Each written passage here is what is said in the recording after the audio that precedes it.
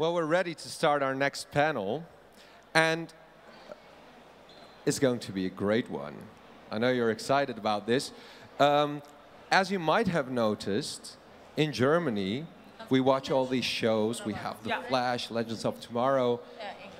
Could you be quiet by the microphone, please? Thanks. I think I hear echo. And they're all dubbed in German. So the voice of Leonard Snart and Wentworth Miller is done by another voice actor. And you all know him by the name of GERRIT SCHMIDT FOSS. Hi, so good to have you on stage. Hallo, danke schön. Hallo. And you might not know this, but he has a meet and greet at 2:45, so 2:45. Make sure you go and say hi to him. Nice to have you on stage. Welcome. Thank you. Hallo erstmal, herzlich willkommen in Dortmund.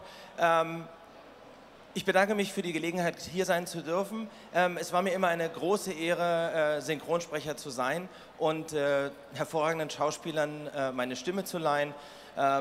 Unter anderem Leonardo DiCaprio, Jeremy Renner und Jim Parsons, also Sheldon Cooper in The Big Bang Theory. Dankeschön. Aber ich hatte auch die sehr, sehr große Ehre, schon vor vielen Jahren in Prison Break Wentworth Miller meine Stimme leihen zu dürfen und natürlich auch in Legends of Tomorrow und Flash. Insofern möchte ich jetzt, ohne groß irgendwas zu sagen, euren Star ankündigen. Einen warmen Applaus für Wentworth Miller!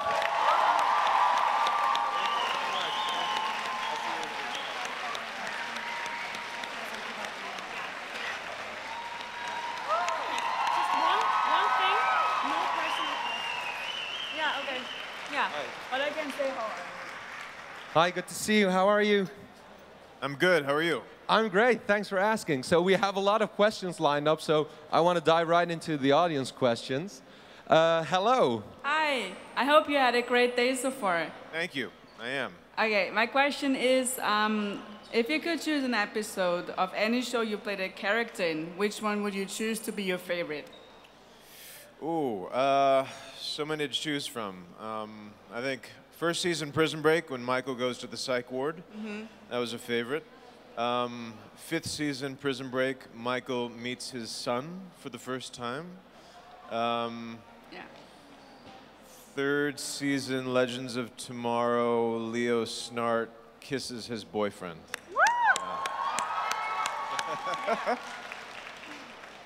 Thank you. Thank you. Thank you. Hi. Hi. It's a great privilege and honor to finally meet you, and I want to wish you good luck in personal and professional. Thank you. My question is connecting a little with children. Yesterday you mentioned about your nephews, and in the last season of Prison Break you had the chance to play a role of a father. And I wanted to ask you, how was this experience for you? Did it have any impact in your life? Well, sure. Having nieces and nephews changed my perspective. It changed my values and my priorities, because suddenly I understood that there was nothing I would not do for these little ones. There was nothing I would not do to protect these little ones. So when it came time for me to play Michael as a father, I understood better that dynamic where there's nothing Michael would not sacrifice to keep his son safe. Thank you. Thank you. Hello, I'm really happy to see you again this year at the convention in Europe. Thank you. So thank you, and I hope there will be more in the future. My question is, if you could choose a moment or an hour of your life to relive, what would that be and why? That's a good question. It's a very good question. I think I'd probably go back and maybe relive booking some of my first acting gigs.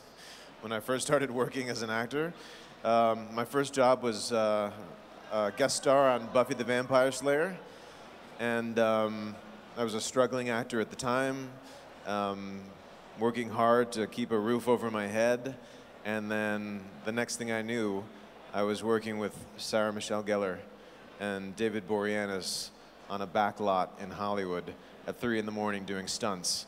And it was surreal and a dream come true. And I don't think at the time I really appreciated it for what it was, because I was so nervous and so out of my depth.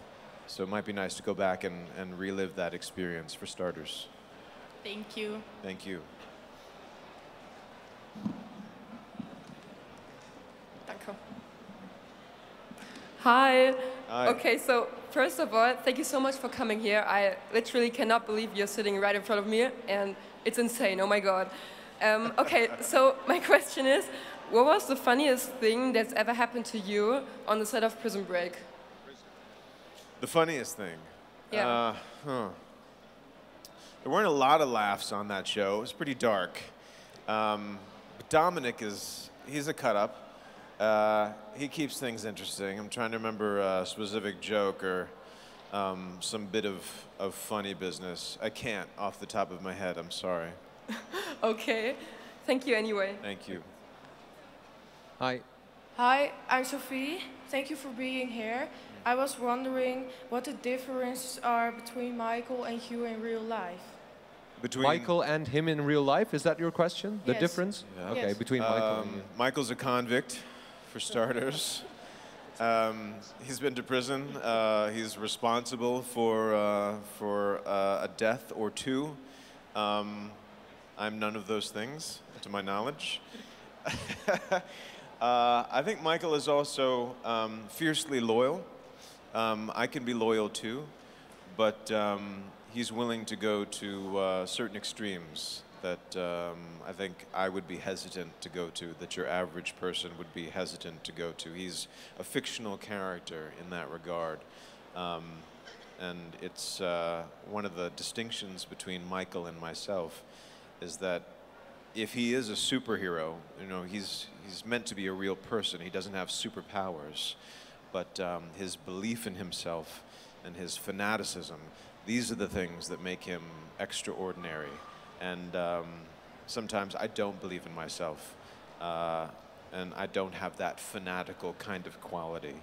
So he's an extremist, and I think of myself as being more middle of the road, maybe. Okay, thank you. Thank you. Hi. Hi. What was your reason to become an actor? I became an actor because acting is an excuse to do and say inappropriate things. And I tend to be a very appropriate person, so it was helpful to find a context in which I could act up and get paid for it. Thank you. Thank you. Hi. Hi. You're the actor I like not just for acting, but also for what you do to help people with mental health issues. I think it's really important that some people can have an idol to look up to and say, he went through the same thing I did, and maybe that can help them become a little bit stronger for a while. And I wanted to know, you're the ambassador now of Active Minds, and I wanted to know if there are maybe any plans to expand something like this to help people more national-wide, if you plan to do something. I think it's a great idea. It's a conversation that needs to be had in more places. More and more people need to, I think, in a way that feels appropriate and safe for them, speak up about what they're going through as far as mental health.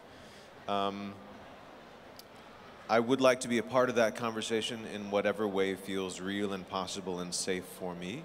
At the moment, I'm not able to participate as much as I'd like because I've got a lot of stuff going on the personal front.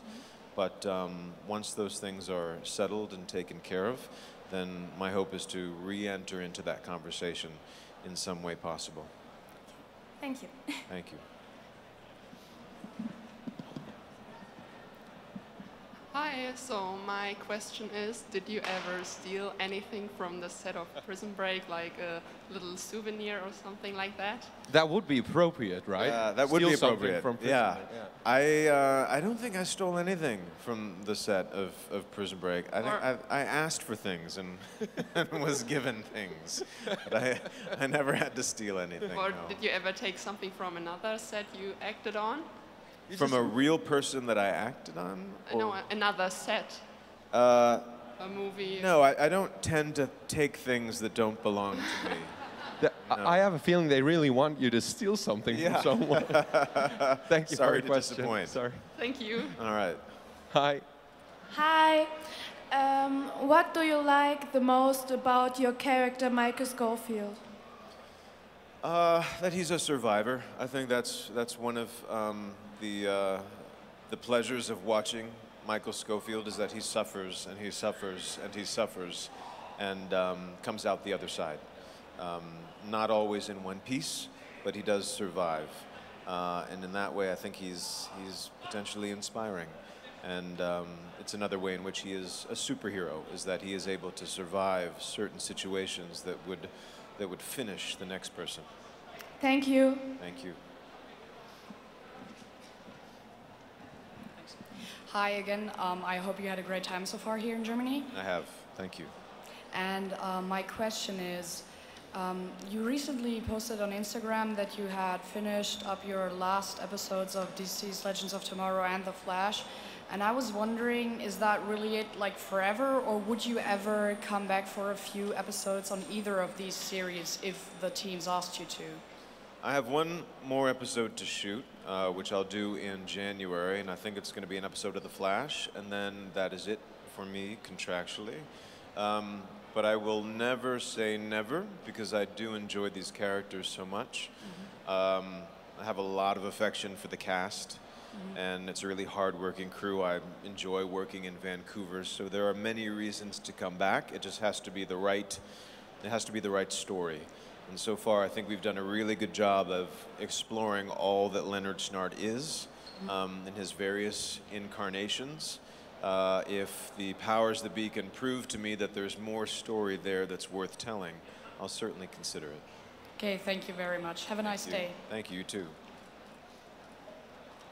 Hi, my question is also related to Prison Break. So in the TV show you are playing the role as a man who put a long life story behind him and where also a lot of feelings, emotions, disappointments and also hopes are included within. And I personally get already a big fan of you, Michael Scofield, and also the other characters while I watched it on TV. And my question is, how is it for you? So how do you separate these two personalities between yourself and Michael Scofield? And how difficult is it for you to isolate especially the role of Scofield from your daily lifestyle? Wow. I don't typically have trouble distinguishing between myself and Michael Scofield. I'm helped by the fact that there's a set, there are other actors, there's a script, there's lights, there's cameras. So I know when I'm Michael Scofield and I know when I'm not Michael Scofield. I will take him home with me, though, if I'm not careful. It's a dark show, you know. There's a lot going on. It's heavy. People are dying. There's a lot of bloodshed, and even though I know it's not real intellectually, if I play the same scene where I'm being beaten up 30 times in a row, some part of my physical body, because I'm acting like it's true, will believe it's true. So at the end of the day, it's important for me to kind of acknowledge for myself that, all right, that was pretend, I'm safe, that didn't happen, I'm a different person, I'm home now, and I can let that go. And that might look like taking a walk around the block, it might look like a hot bath with Epsom salts, or maybe lighting a candle, or a dinner conversation with a friend, or watching a show that's a comedy so I can laugh. something to distinguish between, all right, this is my real life, this is who I am, this is what's true, and this is what I do over here for a living. Okay. Thank you very much. Thank you. Hello. Hi. It's really great that you are here. I hope you can see us. I and can. see that we are great fans. And awesome costumes. Thank you. And I'm just here for my friend. So she wants to ask a question, but she's so nervous. So I have to go first and talk with you. And now, Marisa, you have to ask. Okay, so my question is Prison Break related. And I was wondering, you're an amazing writer as well, and if you ever had a chance to write an episode, would you do it? And do you think the ending of Michael having a happy end is better than the ending of season 4? In answer to your first question, I never had the temptation to write an episode of Prison Break because I trusted that Paul Schering and the other writers, they know what's best. They also have a certain sensibility, which is not necessarily mine. The things that I've written before are thrillers, domestic thrillers specifically. So government conspiracies, prison breaks, engineering, these things are not necessarily my go-tos creatively. So I leave that to the powers that be. And I was satisfied with the final ending. The 5th season of Prison Break, Michael, Lincoln in the park with their loved ones. It was a moment of relaxation and joy and calm and peace. Whether any of that can actually continue is another question. I think given everything that Michael and Sarah and Lincoln have been through, they have every right to spend the rest of their lives paranoid and vigilant and worried about threats behind every corner. And if the show does continue, that might be where we pick up. Thank you. Thank you. Thank you. Okay, we have time for 2 more questions, and then we have to close it down. Is Hi it on? there. Hi, yeah. I Just a little bit close to the microphone, please. Okay. Thank you. I would love to know, where do you find peace in your life? I'm working on finding it within, you know, so I can carry it here with me wherever I am, no matter what the circumstances might be. This sort of environment is stressful to a certain degree. It's not my natural habitat. Lights, noise, people, strange place. If I were searching for peace out here, I'm not sure I would find it. So it's important to me to cultivate a sense of inner peace. So no matter where I am, no matter who I'm talking to or what I'm doing, there's something that feels safe and protected in here. Thank you. Thank you. Hi Wentworth, I'm Hello. Jessica. I'm deeply grateful to meet you here and creating unforgettable memories. I know you are not fluent in German, that's why I do my best. I will stick to the English language. I'm nervous. After everything you have achieved in life and have been through, is there something you still miss? Are you finally happy, or do you still have a few goals you want to reach? I mean, are you considering writing more screenplays or even a book? Or are you going to concentrate more on your acting? Maybe you like the balance. Could you speak into the microphone, because we're moving forward, but the sound keeps staying the same. One more time, please. One more time. After everything you have achieved in life and have been through, is there something you still miss? Are you finally happy, or do you still have a few goals you want to reach? Okay, so do you have any other goals in your life that you would like to achieve? I think there are things I haven't fully expressed yet as an actor. I think I'd like to imagine there are some more dramatic roles or comedic roles out there for me to tackle and enjoy. But I don't tend to look at my life through the lens of what don't I have, what has not happened for me yet, who I haven't met. I tend to focus on what I do have, what I'm lucky enough to call my own, the experiences I've already had that have brought me joy and lessons, challenges, growth, change, and shift. So I want for nothing, and it's a both and, not an either or. There are still plenty of things that I would like to do. Okay, thank you. Thank you. Wentworth, thank you so much for Thank you taking so the much. time answering our questions. Pleasure. Wentworth Miller, ladies and gentlemen. Guys.